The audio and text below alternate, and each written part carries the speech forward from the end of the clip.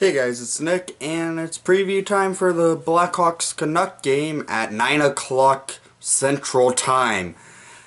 The Hawks are coming into Vancouver to start their Western Canada trip tonight on Halloween.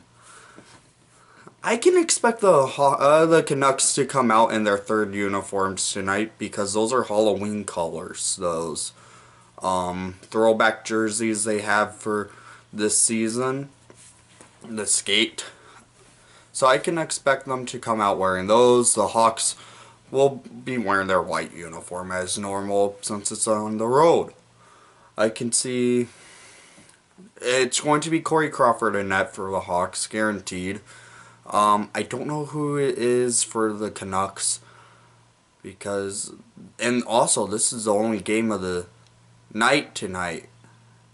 Mainly, I feel like they're doing that because it's a late start and it's a Halloween, so not a lot of people are going to watch a lot of games if they're taking their kids out to trick-or-treat or kids are going trick-or-treating. But I expect the Hawks to find some good, sweet goals. And it's going to be a good game, I feel like. I really do hope Yoki Haru can score his career first goal. Man, that he deserves one so far. He's been getting those shots off, and he deserves a good goal soon. I could see the team coming out to play full hockey again. They played it last game. It just came out to lose in overtime.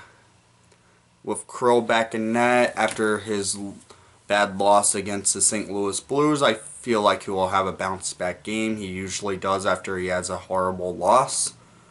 And I just can't wait to watch this game.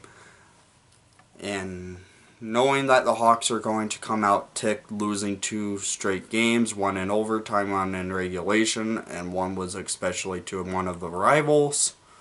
Yeah, I think the Hawks are going to come out ticked. Sorry, Vancouver. I think the Hawks are going to come out with this game. I know you guys had a good season to start, but Elias Pettersson, you're not winning the Calder. That's going to Yoki Haru. So, I hope you enjoyed the broadcast. Thanks for watching. Feel free to leave a comment what's your thoughts going on and going to go into this game.